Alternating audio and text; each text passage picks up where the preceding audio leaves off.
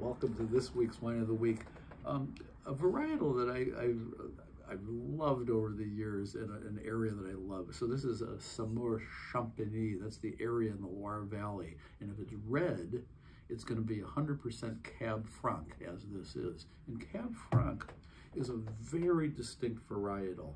A lot of wines will have Cab Franc as a blend with Cab Sauvignon and some Merlot, like Bordeaux and a lot of Napa Valley Cabs. But Cab Franc on its own is quite distinct, and I love the flavors. It's got a nice dark color to it.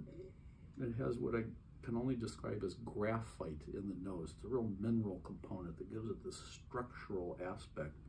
And in with all that structure is this beautiful, bright fruit, like raspberries, cherries, things like that. And then in the middle, there's always this little charred aspect, like a charred meat, or sometimes, and I'm not quite getting into this one, I'm always reminded of fall oak leaves burning in the distance. That's almost always in there, and if I use my imagination enough on this one, I can get it too. It's way in the distance. So this is like a classic fall aspect wine that's also beautiful right in the middle of winter, and it's light-bodied enough that it's a great summertime wine too. This sometimes too is one of the few red wines that I think goes really well with Indian food.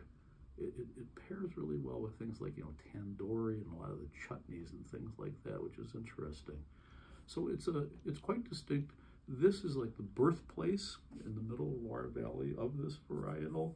It's done successfully in other parts of California and down in South Africa, places like that. But I think come on in, try this. This will give you a real standard to compare to for what Chenin Blanc what Cab Franc can do.